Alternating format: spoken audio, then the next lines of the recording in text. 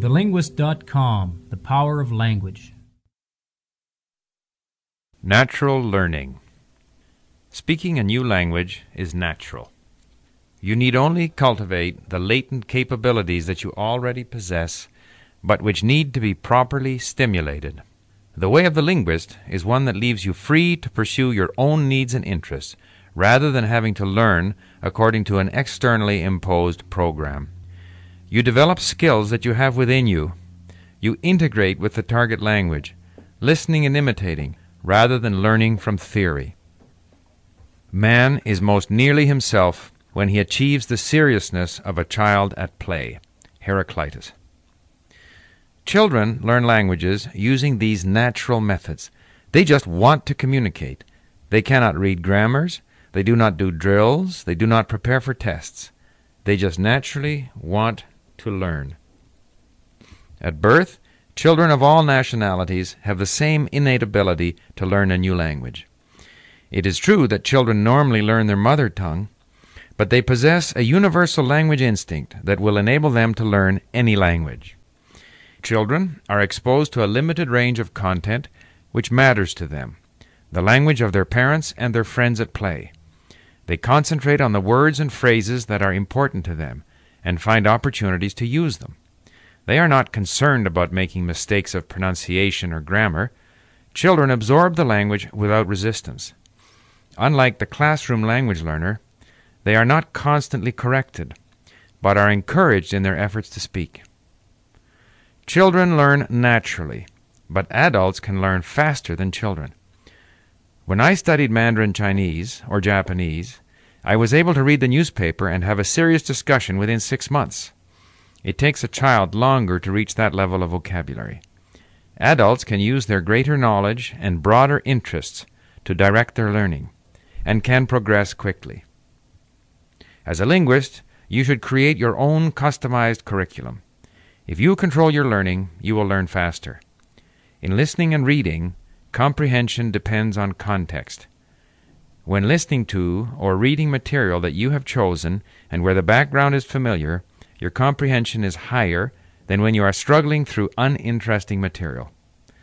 This is the natural way to build confidence and fluency in a non-stressful way. Gradually, your range of interests will take you into new areas, thus expanding your language ability. But the decision of what to study should be yours. Furthermore, if you accept the responsibility to seek out your own content, you will take a major step towards cultivating the self-reliant attitude needed for success in language learning. Fred Genesee of McGill University, a leading researcher on language learning and the brain, explains what happens when we learn a new language. When learning occurs, neurochemical communication between neurons is facilitated. In other words, a neural network is gradually established. Exposure to unfamiliar speech sounds is initially registered by the brain as undifferentiated neural activity. As exposure continues, the listener and the brain learns to differentiate among different sounds and even among short sequences of sounds that correspond to words or parts of words. Students' vocabulary acquisition can be enhanced when it is embedded in real-world, complex contexts that are familiar to them. Through intensive and repetitive exposure to enjoyable language material, you will bathe your mind in the new language. This process is sometimes referred to as an input flood, which trains your mind and prepares it for the more difficult task of expressing yourself in the new language. The linguist accepts the new language without resistance, confident that with enough exposure, the difficulties of the language will gradually be overcome.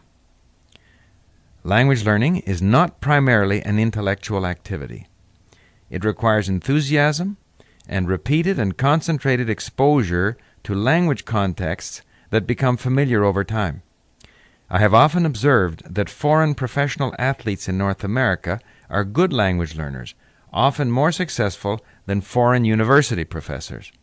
Hockey or basketball players are able to deliver fluent interviews on television, whereas the more intellectual professors are likely to have a very strong accent and speak in a more stilted and unnatural manner.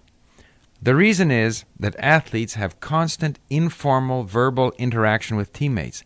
They need to fit into the team or they will not perform well. They learn quickly, immersed in the comfortable and familiar environment of their sport. Unlike the athlete on a team, most language learners are not exposed to constant and familiar language contexts. That is why it is so important to create your own curriculum based on learning contexts which cater to your interests and needs. Following your interests is the natural way to learn. The greater your range of interests, the more curious you are about the world around you, the better you will learn.